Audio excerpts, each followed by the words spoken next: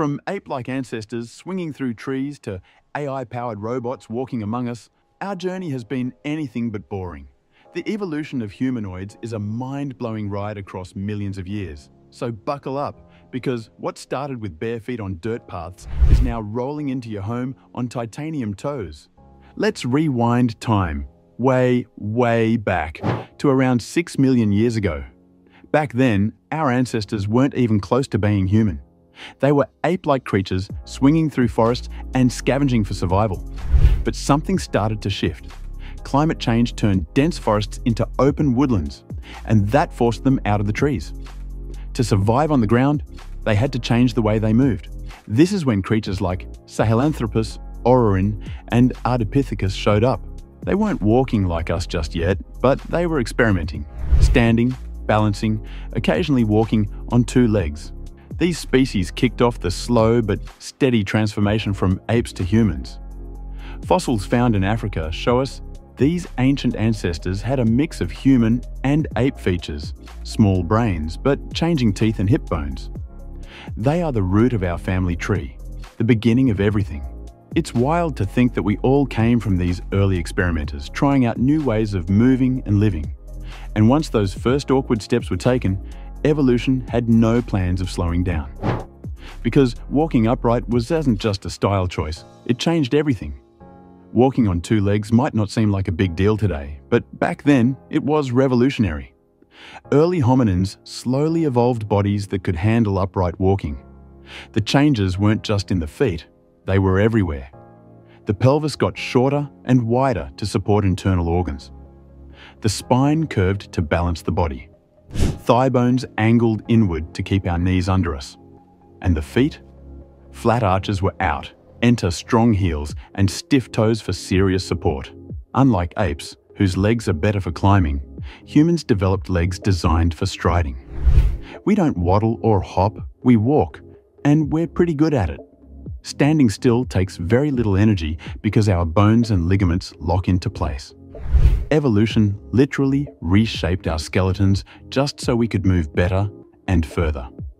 That ability gave us the freedom to explore, travel, and survive in all sorts of environments. Every time you stand, squat, or take a step, you're using a body designed by millions of years of trial and error. We didn't just stand up, we evolved to go places. Once our ancestors mastered walking, they had their hands free. And boy, did they make use of them. Around 2.5 million years ago, things started to get clever. Species like Homo habilis began crafting tools from stone. These weren't just rocks, they were carefully chipped, shaped, and used to cut meat or break bones. That's a clear sign of problem solving, and the brain power behind it. Speaking of brains, they were getting bigger. Not huge yet, but definitely more powerful. Bigger brains meant better memory, more complex thoughts, and eventually, the rise of language. No one knows exactly when our ancestors started talking, but it probably started with simple sounds and gestures. These early humans also began to form social groups, hunt in teams, and share knowledge. The roots of community, culture, and cooperation began here. It's during this phase that we stopped just reacting to nature and started shaping it. We were no longer just another animal on the food chain. We were becoming something different, smarter, sharper, more adaptable. And once our minds woke up, we weren't just surviving. We were beginning to thrive.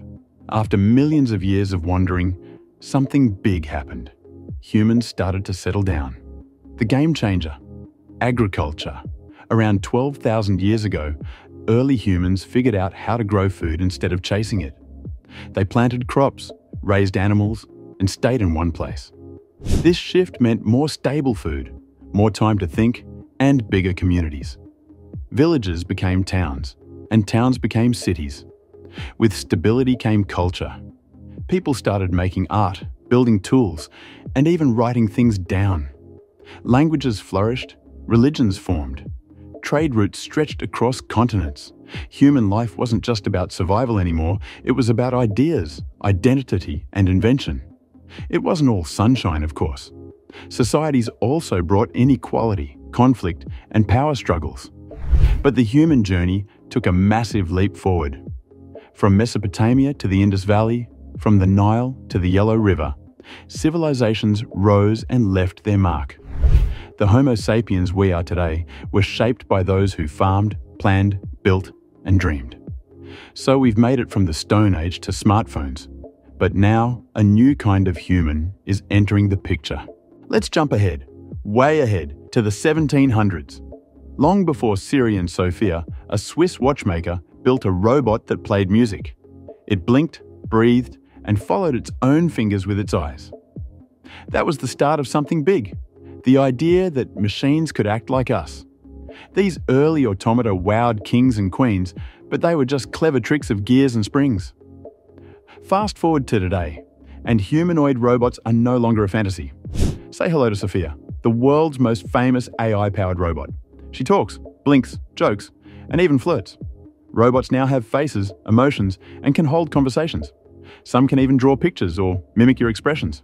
These aren't just machines, they're designed to feel human. Their creators believe this helps us trust them more. Whether it's a robot helper, an entertainer, or a caregiver, the goal is to make them relatable. And honestly, some of them are a little too convincing. But here's the thing. Behind the smiles and smooth skin is serious tech. AI, sensors, and massive computing power are the real stars. And as these humanoids get smarter and smoother, things are about to get very real. Let's meet the modern lineup. Humanoid robots aren't just sitting still anymore. They're doing backflips.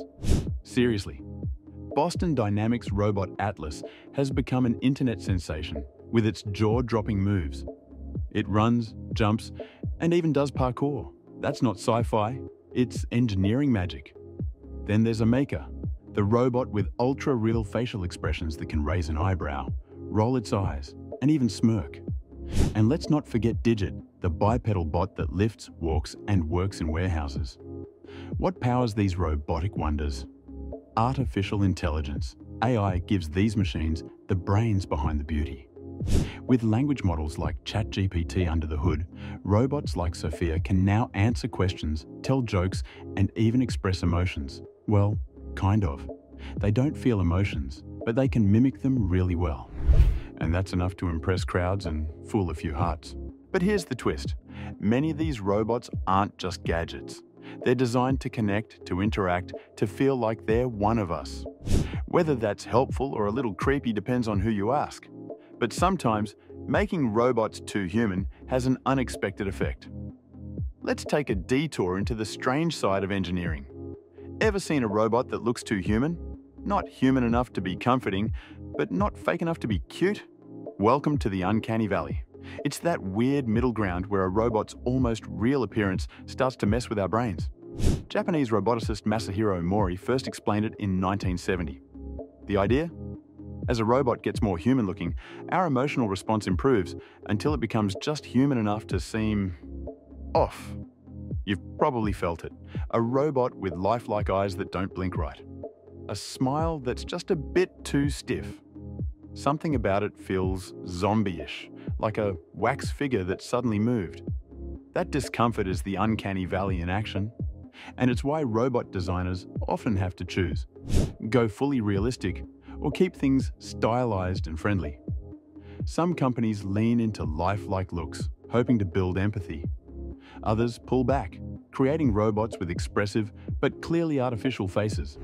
Either way, designing a robot that people want to interact with is way harder than it seems. But looks aren't the only challenge.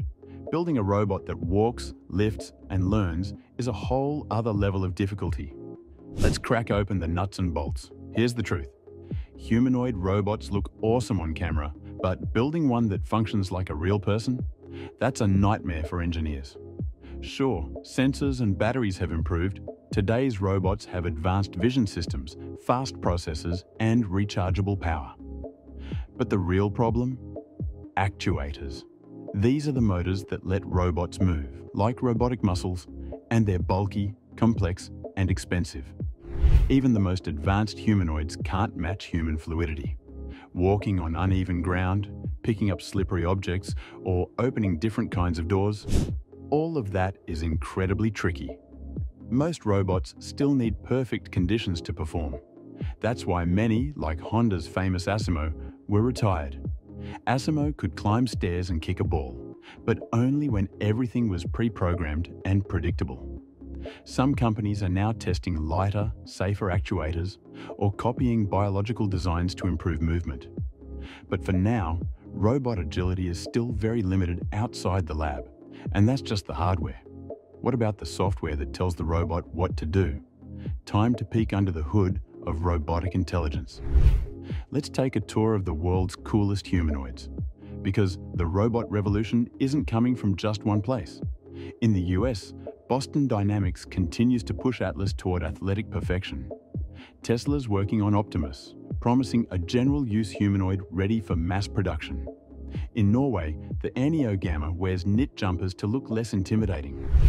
Meanwhile, in China, companies like Unitree, Xpeng, and Engine AI are designing bots that flip, flex, and even patrol moles. Each robot is built with a different mission. Some focus on factory work. Others aim to entertain, assist, or educate. The Walker S from Ubtech, for example, is already being tested on car assembly lines. And robots like Abby from Australia are designed for hospitals and care homes.